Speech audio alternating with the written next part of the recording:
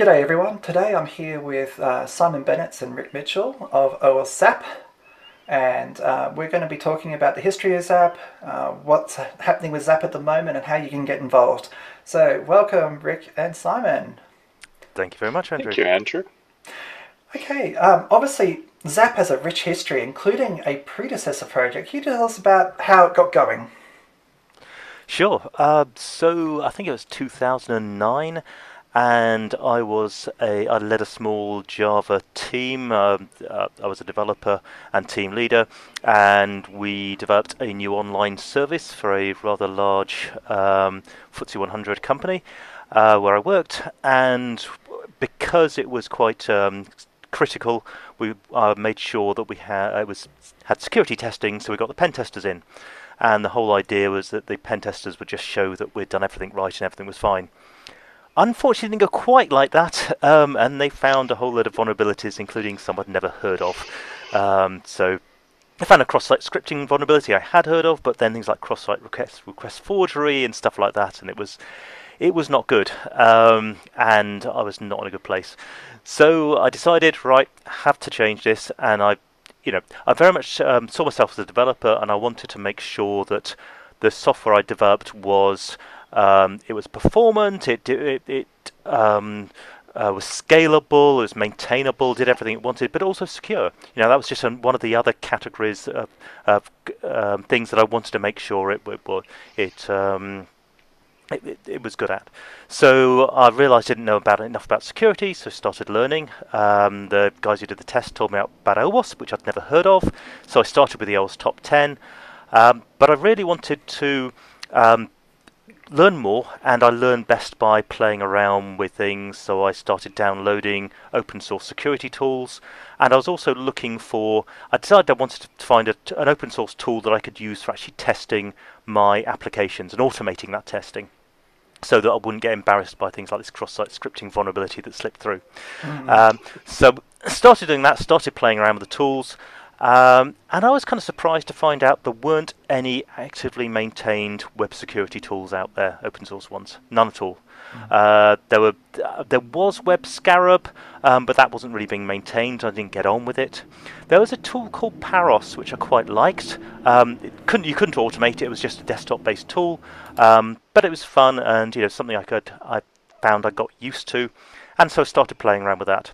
And I was also looking for an open source project to get involved with, an active one which would possibly security related. As it was, I started playing around with these tools, and I started giving talks to people I worked with, particularly around the OWASP Top 10. And I was talking very much to developers and functional testers QA. And the first question everybody asked was, which tools do we use? So I started looking around, okay, I'll see what I can really recommend. And the closest thing I could find was Paros. Although it wasn't actually Paros, it was a version of Paros I was hacking around with myself. Because Paros is written in Java, I was a Java dev, there were some things that annoyed me about it, so I just got in there and started playing around with it. And I can still remember pulling the Paros source code into Eclipse, making a change, seeing it reflected and going, ooh, this is fun, I could make something of this. So that's where it started, and in the end I thought, okay, I will release Paros, my fork of Paros. I didn't want to call it Paros again, so I called it Zap. And then I offered it to OWASP as a project. I didn't hear back for a couple of months, but then it did get accepted.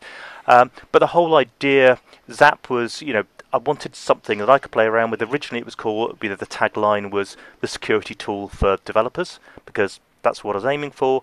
And I was, the whole idea of automation was definitely in my mind and something I wanted to focus on. It's just, it wasn't there at the time. It's something we've been building on ever since, really. Okay, cool. And Rick, how did you get involved in Zap's development? So I didn't join the project team until, I don't know, 2014 or 2015. And my involvement grew out of being a pen tester and using Zap and, coming up with a couple of issues that I reported or whatever, and seeing that, fixing these things isn't really that difficult. And I spend all day breaking things, which is totally wonderful, because who doesn't like to tell people they're doing something wrong, right? But I could build something too, and I could help these guys. So I started to get involved in doing some fixes and stuff. And after a couple of years, the guys invited me to the core team, and I've been working on it ever since. Awesome. So one of the things that's really great about Zap as one of our flagship projects is that not only does it have a great community, but you actually have categorized a number of bugs as good first-time bugs to address. Just go through, how do people start to get involved in helping Zap development, or documentation, or whatever the case may be that you need help with at the moment? I mean, one thing, Zap was always intended to be a community project. I wanted it to be the open source community that I was looking for originally. So, all the three project leaders were always trying to encourage people to get involved and helping them. Zap is a big project. We've got something like 36 repos or something like that in GitHub. So it's big, and it's convoluted. There's a lot going on. But the main thing is, get in touch. You can talk to any of the project leaders, either directly or via the Google groups, or via Twitter, or any other way you can get hold of us. Just say that you're interested, and then we can talk about, are you interested in getting helping with the documentation? Do you want to get involved in coding in the core or in the add-ons, or get involved with JavaScript and the heads-up display? There's millions of things to do, and it's not just documentation, coding. There's loads of testing and trying Zap out against well-known vulnerable applications. There's a million things to do. There's always way too much for us to do. I've always said I could have a very large team working full-time on Zap, which I haven't got, but never mind, can always hope. Yeah. Well, that actually brings me to a thing. We changed the grants process this year, so projects can actually get funding and spend it on people working on the project. Woohoo!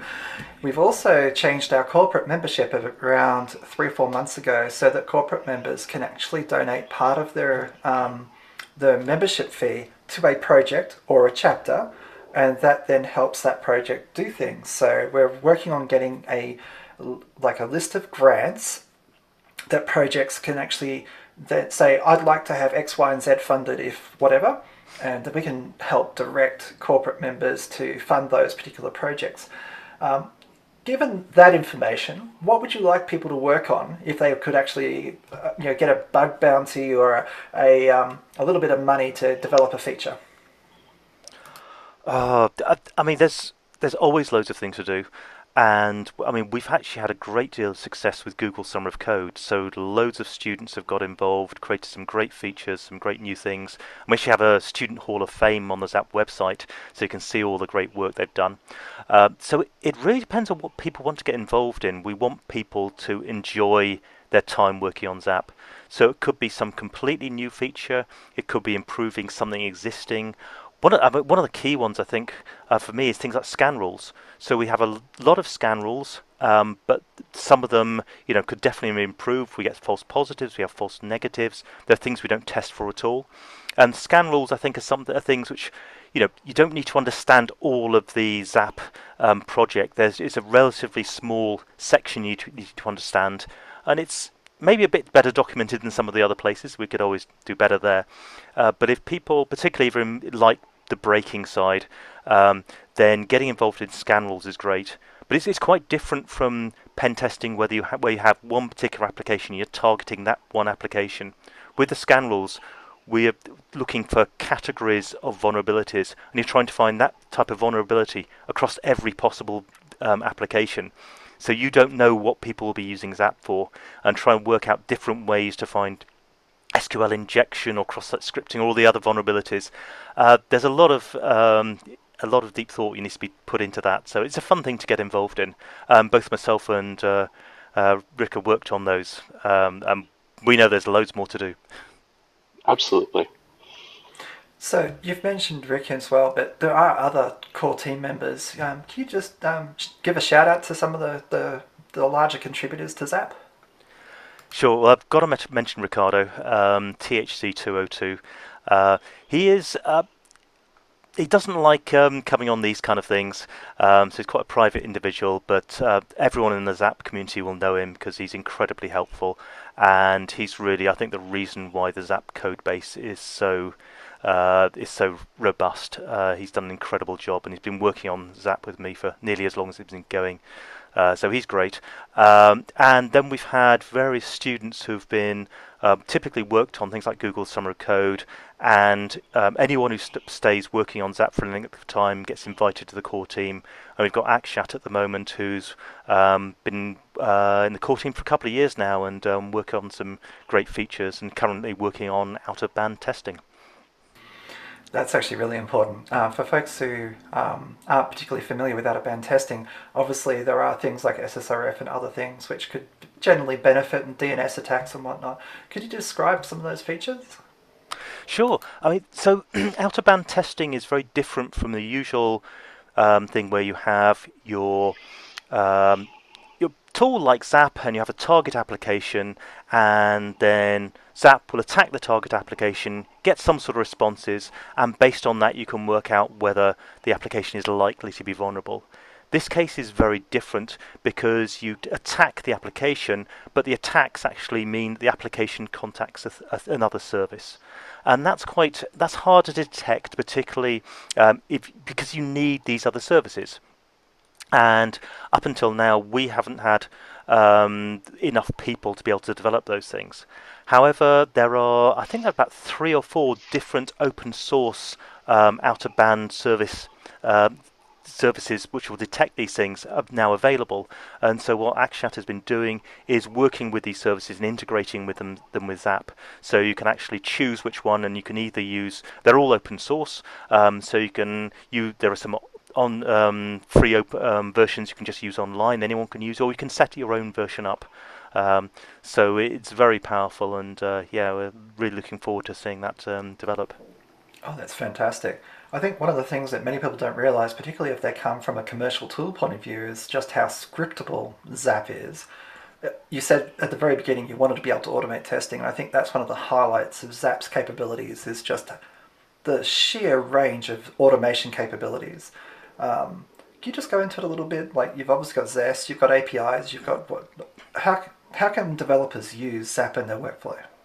So I believe that Zap is the most automatable web security tool out there, including all of the commercial ones. It's something we've really focused on.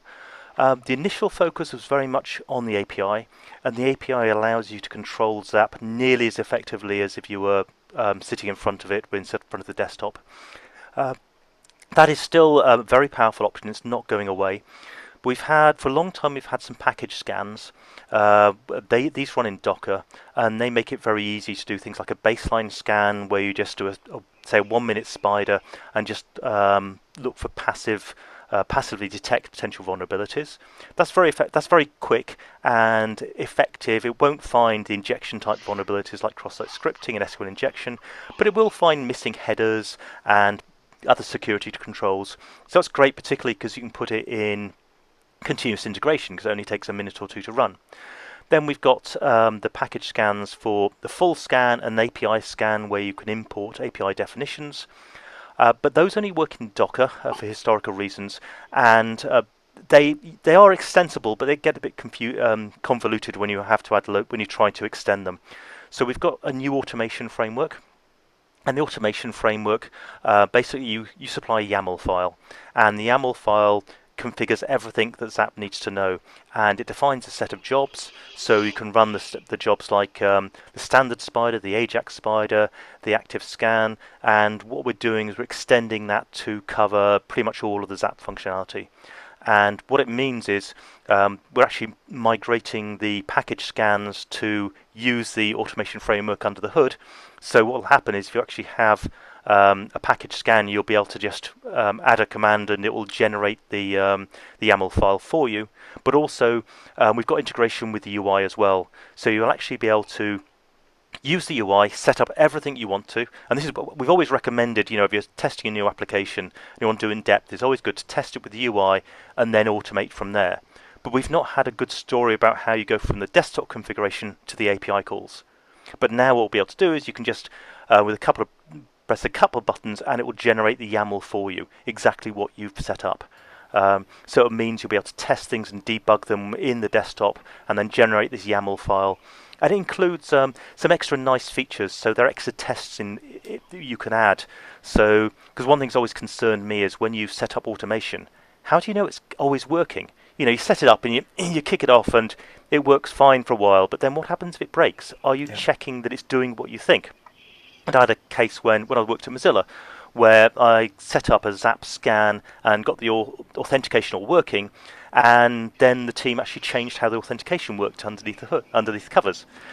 Luckily, I was monitoring that, and I detected it and worked, and then was able to fix it. But that's kind of built into the automation framework.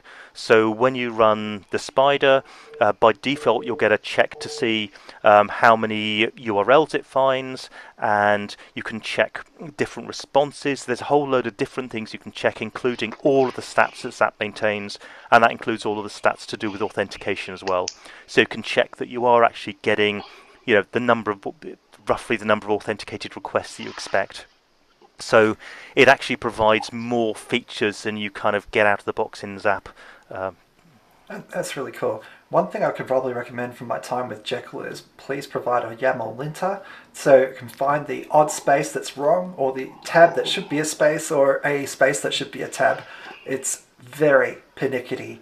There's so many people who get stuck breaking their repos because there was one additional space, or a space not in the right place. So a linter for YAML would be fantastic.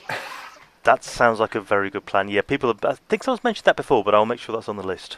I said you can actually generate these YAML files from within a Zap desktop, in which case it will generate it correctly. But yeah, people will create their own, and then there will be mistakes. There'll be typos. We know that. Absolutely. So, Rick, thinking about the future, what are your top 3 priorities? I'll ask Simon this question in a little tick as well, but I just want to get your view on where do you want to see Zap go in the future? Oh, wow. That's kind of a loaded question. Where do I want to see Zap go? Well, there's a couple long-standing issues that I guess I would like to address or see addressed. One of those being persistent settings for the fuzzer. It's one that we've had going for a long time and nobody has decided to tackle. I think we even have a bug bounty on it that's a couple $100.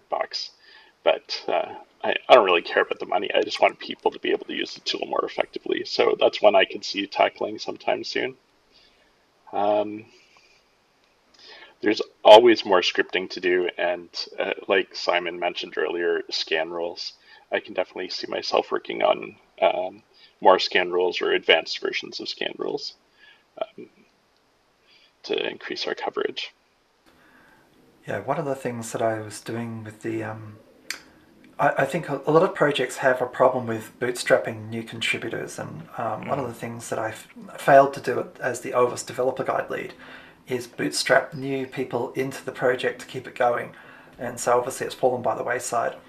Obviously Zap is a very large code base. Do you think working on documentation or introductory how to hack on Zap courses, or is there anything like that in the wiki at the moment?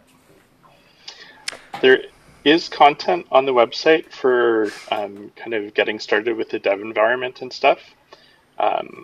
There's some older blog posts on hacking Zap and creating scan rules and scripts and getting into some different parts of the code base.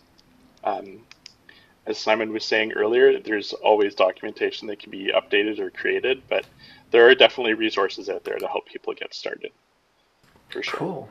So Simon, I'll ask the same question of you. What are the top 3 priorities from your point of view? So automation and the automation framework is a big focus for me at the moment. And that always will be for Zap. I think we know a lot of people are using that. I think the scan rules, as I've mentioned before, the other thing is modern web applications. We know that security tools in general have problems with modern web applications. We have features in Zap to handle them, but there are lots more we could do. Lots of ideas, just haven't had enough time or people to try and put them in practice yet. So, particularly, and it requires a different set of skills, particularly a lot of JavaScript knowledge and a lot of front-end browser type knowledge. So if anyone wants to get involved in that, we've got loads of fun things you can work on. Cool. Yeah, I was helping out with a Node.js application that recently transitioned to Vue, and there was just bugs after bugs after bugs because, well, no one was testing it, the Vue code, and Vue is actually incredibly testable, but you do need to actually learn about jest, you need to actually understand the framework and what the JavaScript is actually doing under the hood, and of course you've got TypeScript there as well, just transpiling it and whatnot, and just understanding what it's trying to achieve. It's actually rather challenging. Even with the source code it's challenging.